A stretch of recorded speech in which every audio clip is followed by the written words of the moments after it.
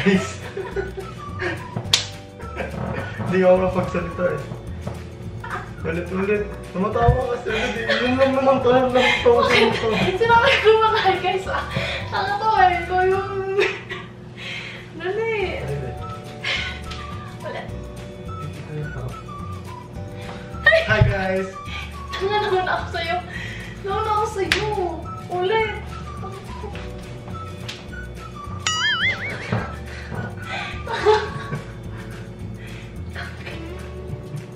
Nangiiwas sa'yo rin.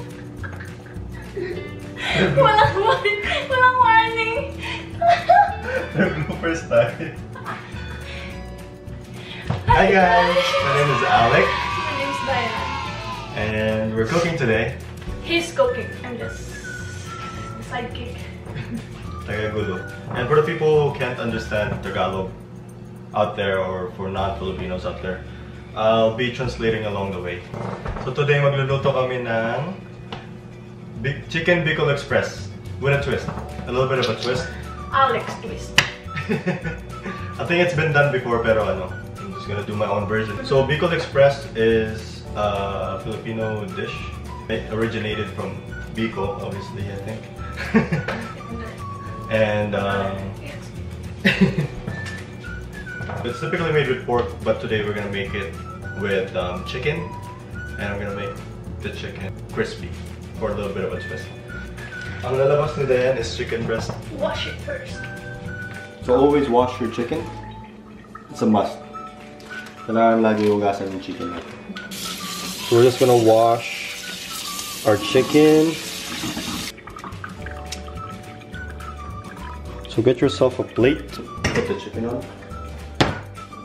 Gusto ko kasi pinapat dry yung chicken. Para mas kumakapit yung seasoning, tsaka di siya matubig. Kasi i-deep fry natin yung chicken.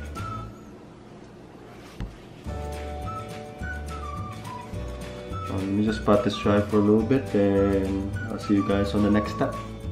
Yung mga kailangan natin, this is everything that we will need. Obviously, yung chicken, a little bit of shrimp paste.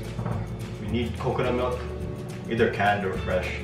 Salt, ginger, garlic, black pepper, siling haba, patis, which is fish sauce. I use a little bit of chicken mix, which is basically like powdered chicken broth. Onion powder and garlic powder. I'm gonna be using a little bit of magic syrup. For people who don't know what magic syrup is, it's just basically MSG. Just a little tiny bit though. And I forgot to mention onion. So what I'm gonna do is I'm just gonna dice the onion. I like dicing it or almost mincing it. That's what I'm gonna do with other vegetables as well. And some garlic.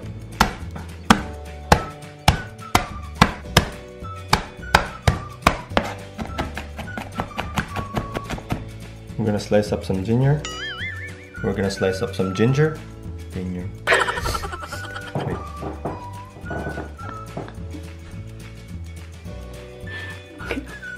Ulit. Sorry, Fabio. Shouldn't be laughing. Okay. We're gonna slice up some ginger, and this is how I peel a ginger. Basically just a light brushing motion, and a little bit of chilies.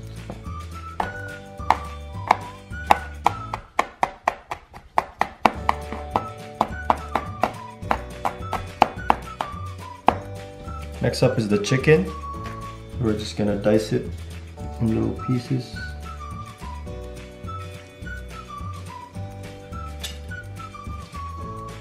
Little bite-sized pieces.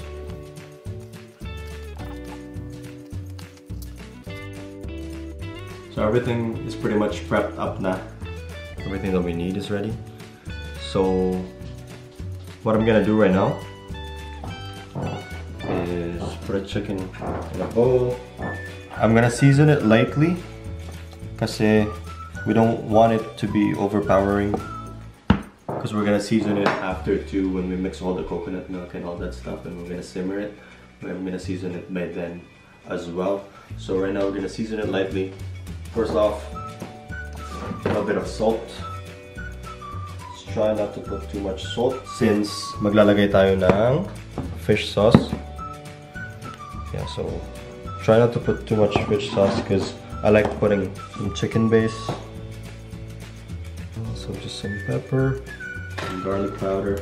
I never measure my seasoning. I just like eyeballing everything. It's all trial and error kasi. So if you don't try it, you're not gonna learn. If you don't make mistakes, you're not gonna learn. So we're just gonna mix all that. Oh, I forgot the onion powder. Some onion powder in there. It's basically mixing and mixing and mixing. What I like to do is I'm just gonna put a little bit of cornstarch and a little bit of flour so that it's not too wet or moist, I guess, when we deep fry it. Intermission! No, evening ka. Ay, oo, evening.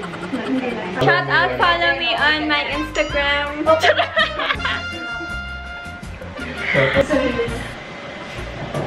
Maganda ka ba talaga? Oh my God. Kita lahat ng ano mo dyan, punggol. Hindi naman masyado. Look at my pores, mga guys. Diba? Shiny pa din. Diba? Ay, bagsang talaga nangingimabaw. What? Sarap! Lala ko ng muti. Untang. Bye! We're gonna deep fry the chicken now.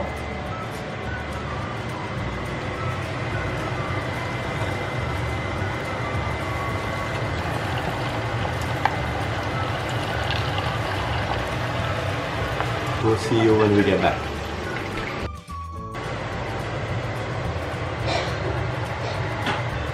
What's next, Alec boy?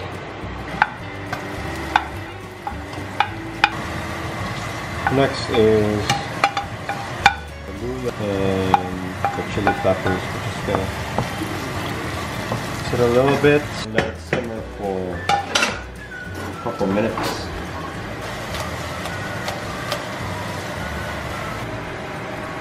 I'm tired. You look tired. But I'm doing this for you guys. Just kidding, for me too, I wanna eat. We're just gonna put a little bit of bagoong, which is shrimp paste. I would prefer that over this one.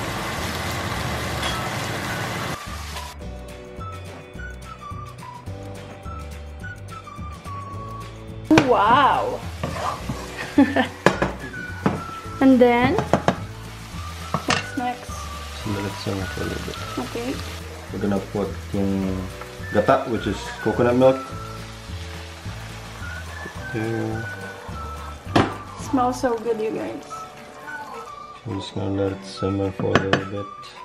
Don't worry, it always looks like that sa simula. It's not gonna turn creamy until you reduce it a little bit. Kaya antay-antay lang tayo.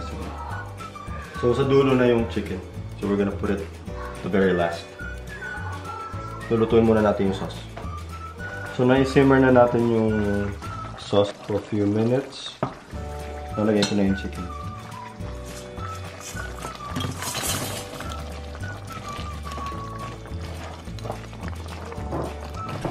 Lagyan natin ng patis. Lagyan natin ng suka.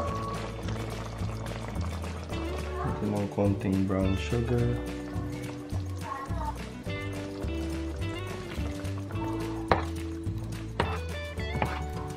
So, isi-season lang natin yung sauce ulit.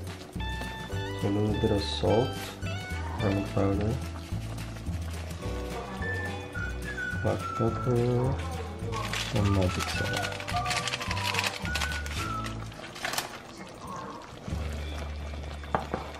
Mix it together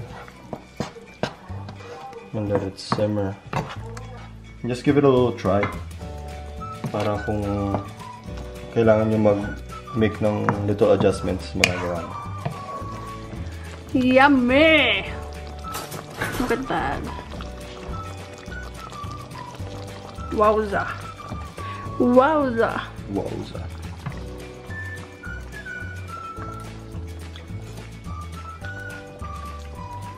Anong lasa?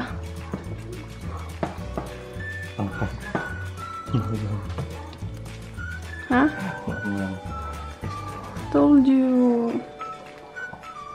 Kasi nag-ano na siya, simba. Ano? Nag-ano? Simba. Wala ka dyan. Taste test na yung sunod. Tasted? Yeah, tasted na yung sunod. Bye! See you! I'm so toasted. Okay, guys. So, we're gonna do A taste test. We'll see. Let's try. Think of it. Thank you, babe. Thank you.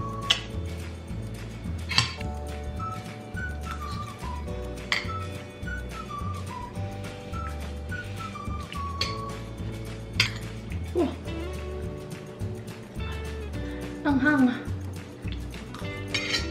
Pero ang sarap. Ang hang lang. I think it's good.